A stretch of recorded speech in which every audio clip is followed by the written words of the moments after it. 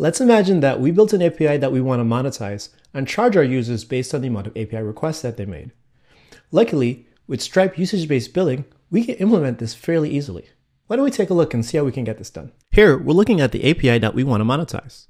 It's a recipes API that allows users to manage their different recipes or even retrieve a random one whenever they need some inspiration. What we want to be able to do is charge users for the amount of requests that they make to this API. Let's head over to our Stripe dashboard and see how we can get this done. In the product catalog, I've gone ahead and set up a product that'll represent the pricing tier for how we're going to charge for these API requests. Notice that this product has two prices.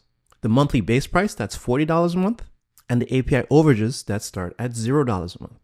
Now, this first price, if we take a look at it, is just our standard monthly price that we're going to charge users for having access to the API. The second price represents a tiered pricing model. And if we scroll down to the bottom, you can notice that it's associated with two tiers. The first tier represents a quantity from 1 to 40, and the second tier captures all the rest. So what this means is that for the first 40 API calls, we're not going to be charged any extra to the account. But after we pass that, we're going to be charged 25 cents per additional call that we make to the account. Now, to capture the usage, we also had to create what's called a meter.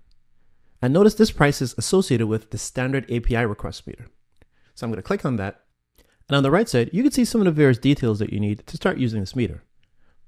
Some important information to pay attention to in this section are the event name, the aggregation method, and the payload key. Since the aggregation method is set to sum, what it'll do is add up all of the usage reports that we submit to the Stripe API. Now, let's head over to our IDE and generate some requests to see what this looks like. To help me generate some requests, I'm going to have GitHub Copilot help me out a little bit. So I'm going to add my task file as some context, and this just contains some handy helper methods that I already set up. And now I'm just going to issue a prompt and ask it to call the generate request task 10 times. The script that it generates looks good to me, and I'm going to go ahead and hit continue. And now what it's doing is just running requests against my API. If I head back over to the dashboard, you can see that my meter is starting to collect those usage reports. If we scroll down just a little bit, we can see that the meter is able to identify the customer and also that we're sending usage reports in batches of 10. Now let's head over to James and see what his subscription looks like. So we're going to check out James and let's click on his active subscription. So as we scroll down to the bottom and we go to his invoice, in the upcoming invoice, we can see that James has gone above the allotted 40 requests per month and has added an additional 60 on top of that, which is getting charged at 25 cents per request.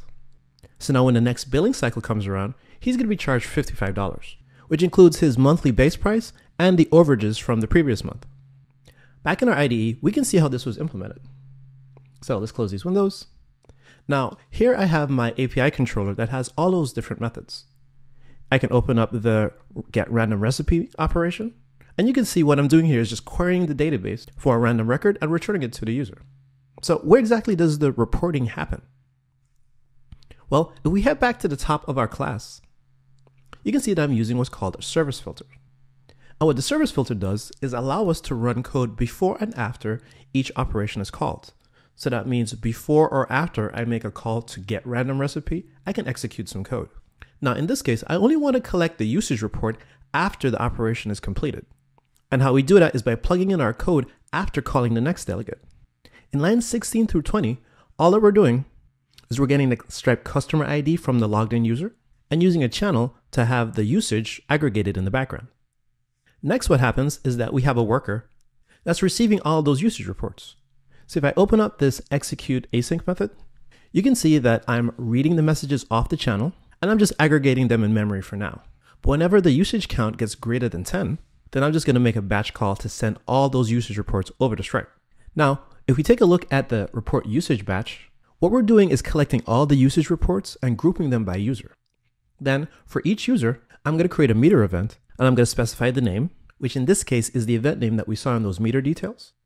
And in the payload, we supply the customer ID as well as the usage count. So pretty much what this background worker is doing is saying, every time I get 10 usage reports, I'm going to send that information over to Stripe. Now, there's one more thing I want to show you inside the dashboard. If we head back over to our customer section, and I'm going to click on James. And at the top of the screen, you see that section that says simulation time. And this is because the James Moriarty customer is attached to a test clock. So one of the things that we can do is we can use a test clock and advance the time. So I'm going to say I want to advance this ahead by 1 month. And what that did was simulate the passage of time for James's account. Now, if I scroll down a little bit, I should be able to see James's invoices.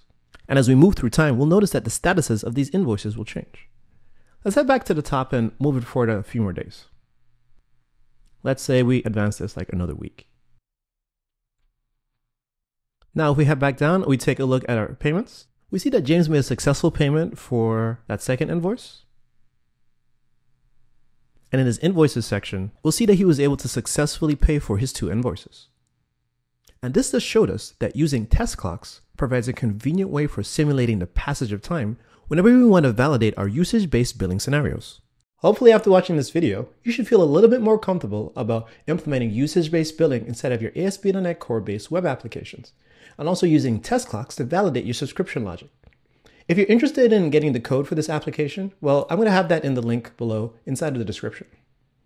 Also, if you want to learn more about usage-based billing, about Stripe, and some of our different APIs, definitely make sure you check out our documentation and some of the other videos that are available here on the Stripe Developers YouTube channel.